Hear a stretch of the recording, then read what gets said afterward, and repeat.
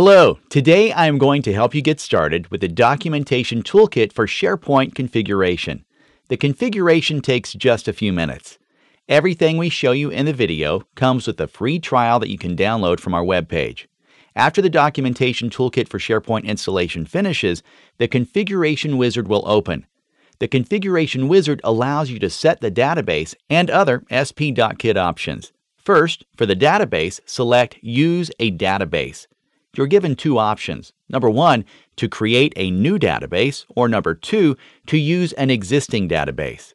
The documentation toolkit for SharePoint uses a database for storing data gathered from your SharePoint farm. If you choose not to use a database, some features will not be available. Select Create New Database and click Next. In this scenario, the documentation toolkit for SharePoint will take care of the database. It will be created and initialized automatically. On the next screen, we will browse for the SQL Server and choose a name for the database. Let's click on the test connection to confirm that the documentation toolkit for SharePoint can access the SQL Server. And we can see that the connection was successful. Let's click Next. Now we will define the service account. A service account is used to gather data from the SharePoint farm. Please note that both the SPDocKit service account and the account running the application need to be members of the local administrators and WSS admin WPG groups on every machine in the SharePoint farm to be allowed to retrieve the list of installed applications for all farm servers. They also need to be SharePoint farm administrators to retrieve SharePoint farm settings. For SharePoint 2010 and SharePoint 2013, the SPDocKit service account and the account running the application need to be members of the SharePoint Shell Access role on the SharePoint server to be allowed to retrieve certain SharePoint farm properties via PowerShell. To be able to create a new SPDocKit dedicated database, the user account running the application needs to be granted the DB Creator and Security Admin roles on the preferred SQL Server.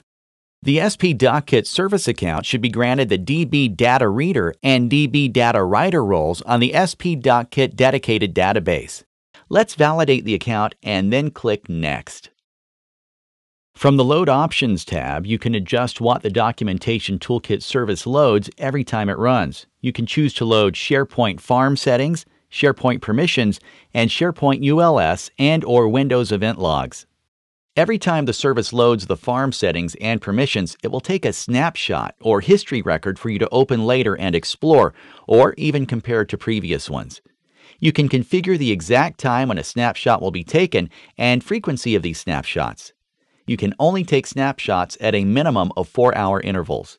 The snapshot will be taken at the selected time, and it will then be repeated after a selected number of days or hours. If you wish, you can also change the folder to which all your snapshots are saved. When you're done configuring the load options, click Next. The configuration wizard is now configuring the documentation toolkit for SharePoint. Now, the fun can start. You can choose whether you want to participate in the Customer Experience Improvement Program or not by selecting one of the screen options. And that's it. The application will now connect to the server. Please note that this can take a minute or two. Please check our other SPDocKit videos to get started with the documentation toolkit for SharePoint. If you need help with the application, please contact our support team at support@acceleratio.net or sales team at sales@acceleratio.net.